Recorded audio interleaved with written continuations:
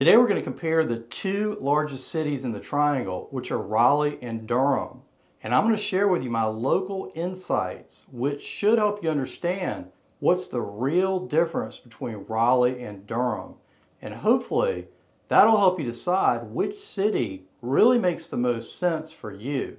And we're getting started right now. Hey, I'm Will Walford, real estate broker with Berkshire Hathaway. Now, if this is your first time to my channel and you want to learn everything there is to know about Raleigh, North Carolina and the surrounding area, then make sure you click that subscribe button and ring the little notification bell. That way you're notified every time I put out a new video. Now, I think there are a number of things to consider as you compare Raleigh to Durham, such as the relative size and population, cost of housing, the quality of public education, and of course the entertainment scene. So let's start with the size and population. Then I'm going to give you a little background on both. So in Raleigh, the population is around 480,000 compared to just under 300,000 in Durham. And I would generally say Raleigh has just more of everything because Raleigh's bigger. It's 147 square miles as compared to 112 for Durham. And Raleigh is of course the state capital, which means there are tons of government jobs here, as well as big businesses that are located in and around downtown Raleigh. And I'll tell you, this is super important because this gives downtown Raleigh enough people around the clock to support our restaurants and retail for breakfast, lunch, dinner, and into the night, while Durham just doesn't have that critical mass of people all the time. And why is that? Well, here's what I'd tell you. You see, Durham was once considered the tobacco capital of the world. And at one time, all the tobacco major companies had operations in Durham. But as the tobacco, furniture, and textile business dried up, well, so did Durham's economy. And in the early 1990s, Durham was actually in serious trouble. But luckily, Durham was able to attract both public and private investment that would transform the failing downtown area by restoring and repurposing the old historic tobacco buildings into office and retail space. And then Durham capitalized on the success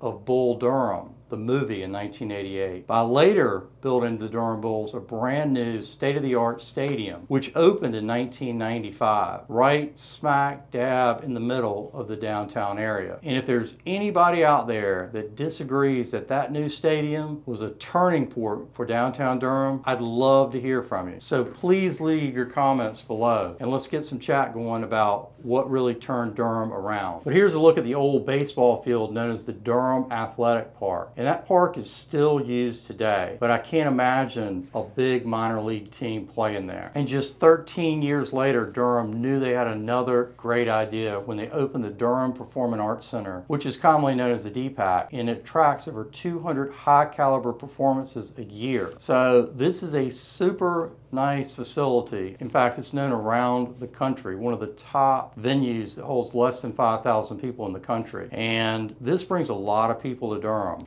And think about that for a minute. You've got a minor league baseball team, and so when is baseball season? It's not all year, spring into early fall. So that's bringing a lot of people in. A lot of people are going to the shops. I think Durham Bulls Stadium holds like 10,000 people.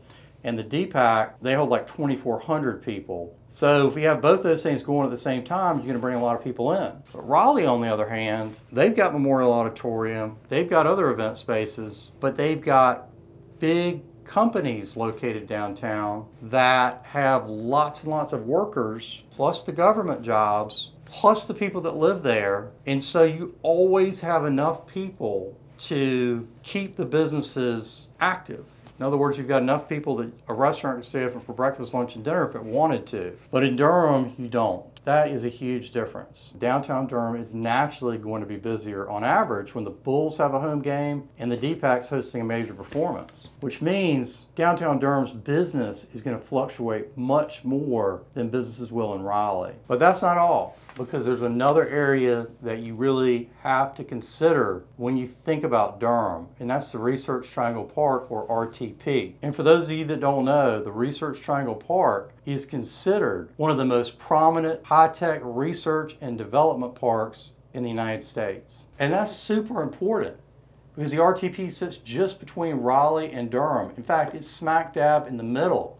and it's just an 8-mile drive from downtown Durham. So I would say moving forward, downtown Durham will likely house a lot of people that relocate to the area to work at the RTP, and they want to live close to a location that's convenient to all the bars, restaurants, and entertainment. And to facilitate this influx of people, Durham is building lots and lots of apartments and condos, and all that's already underway. So overall, I would describe Durham as a little bit behind Raleigh, and that's really only because Durham had to reinvent itself after it lost all the old industries that once fueled its economy. But I do think today Durham really does seem to be on a big sustainable upswing that should continue to transform the city for years to come. Now, Raleigh, on the other hand, is what I would call a really well-planned city with tons of resources. And the median home price in Durham is $400,000, which is slightly higher than the Raleigh median price of $389,000. So if you thought Durham was cheaper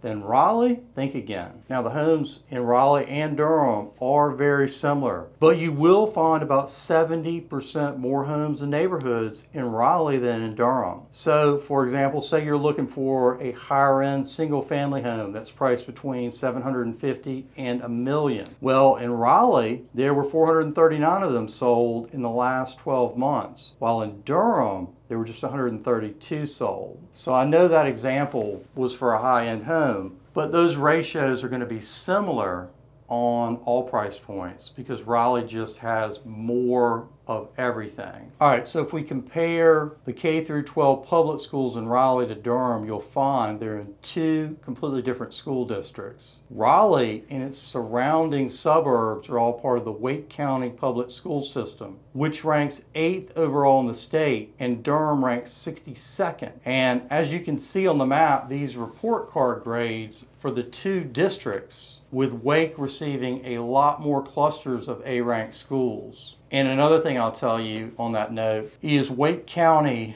Public Schools is like the 15th largest school district in the United States. Now, that's not necessarily a plus, I can tell you, because with that large, super large size, there are a lot of politics inside the Wake County Public School system. And I tried to have my daughter transferred from a school because our school, it's really in North Hills, well, it's terrible. It's terrible. It's one of the worst ones in the Wake County Public School District. And you can't just transfer.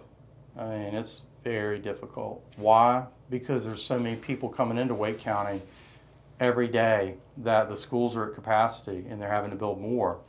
So schools are critical. And schools can be very costly because in Raleigh, certain areas, and generally the real estate is going to be more expensive where the schools are better. And I'm not telling you, I'm not saying that your child can't do great at one school or another, but I will say that some areas have a lot higher ranked schools and people tend to keep their kids in those schools as opposed to private schools. And private schools in Raleigh, we've got lots of them, but that's going to run you about $25,000 a year. So, you know, you might want to check the schools out and make sure they're to your liking before you buy property there, if you want to go to public school. So the same is going to apply to Durham. And these rankings for the schools are calculated by niche.com using data from the Department of Education and the U.S. Census Bureau, as well as millions of independent reviews and survey responses.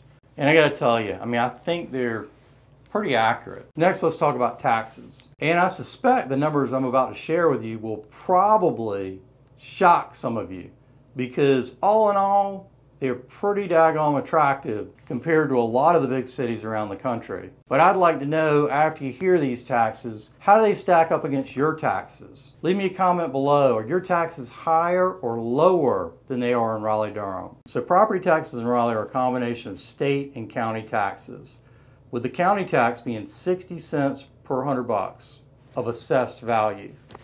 And the city tax rate is 37.3 cents per $100 of assessed property value. And that gives you a total of 97.3 per $100. Add on to that $20, flat rate, $20 per year for recycling. And that's the total amount you're going to pay in property tax for your home for the year. So for example, if you're buying a $500,000 home in Raleigh, your tax bill is going to be about $4,885 per year. How does that compare to you? And there are also quite a few places in Raleigh where you can actually have a Raleigh address, but you're not actually inside the city limits. So in that case, you're just going to have to pay the county tax, which is, again, 60 cents per every $100 of assessed value. So with that drop in taxes, you of course are going to lose a lot of your city services.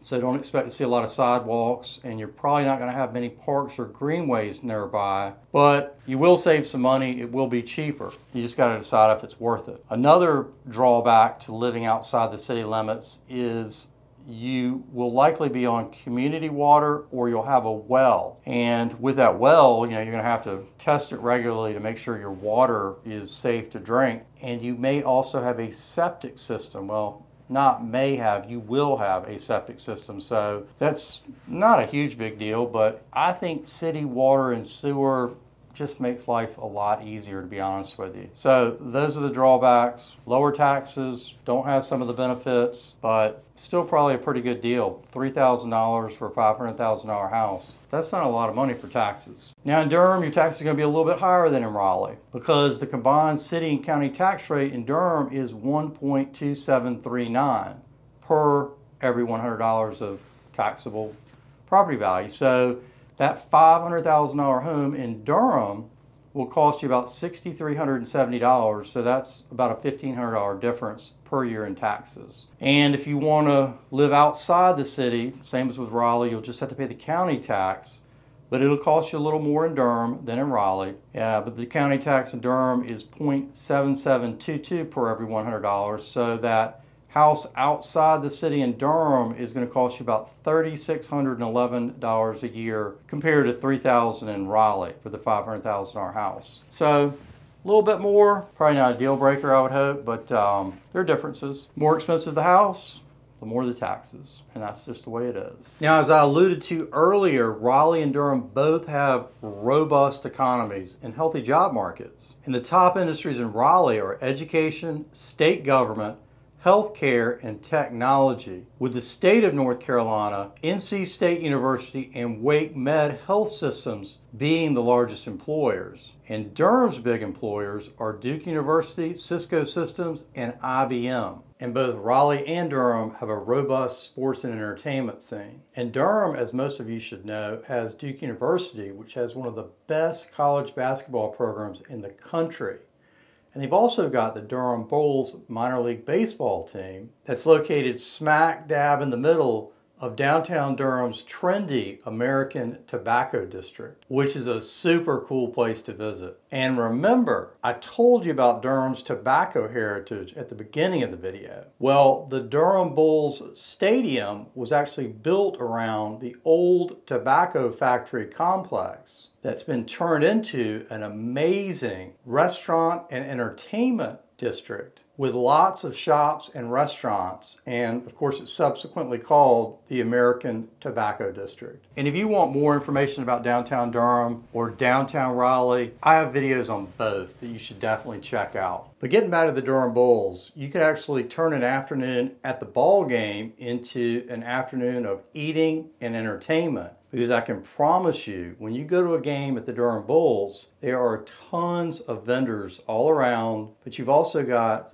a really wide selection of restaurants. So it's a great place to go to dinner and then go to the game, or go to the game and then go to dinner, or go to the game and then go out. There's a lot to do, there's a lot of choice. It's a fun place, bottom line. And if baseball is not your thing, you could catch a game at Cameron Indoor and watch Duke play basketball, which just might be the highlight of the entire Durham sports scene. Now, Raleigh, on the other hand, has the Carolina Hurricanes hockey team, which shares the PNC Arena with the NC State men's basketball team. But the Wolfpack, like Duke, also have a strong following in football, basketball, and baseball. And Raleigh recently approved plans for a professional soccer and entertainment complex to be built in downtown Raleigh. So I would say both cities have a thriving sports scene if you like college athletics, hockey, and minor league baseball. And I do want to mention that I know this is a video about Raleigh versus Durham, but in all honesty, I go to Durham a lot. People that live in Durham come to Raleigh a lot. A lot of times people that live in Durham work in Raleigh, and people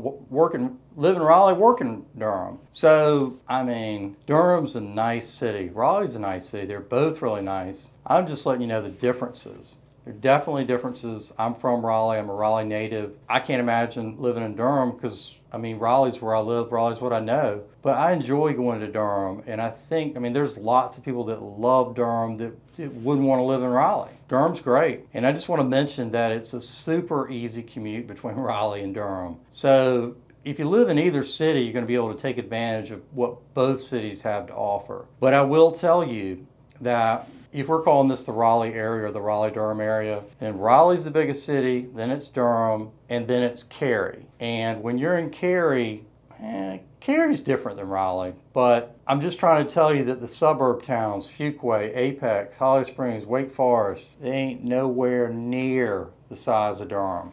Don't even think that for a second. So here I'm comparing Raleigh versus Durham, because Durham, at one time, if they hadn't faltered on their economy and their industries that were there, well, they might actually leave Raleigh. So it's a good town.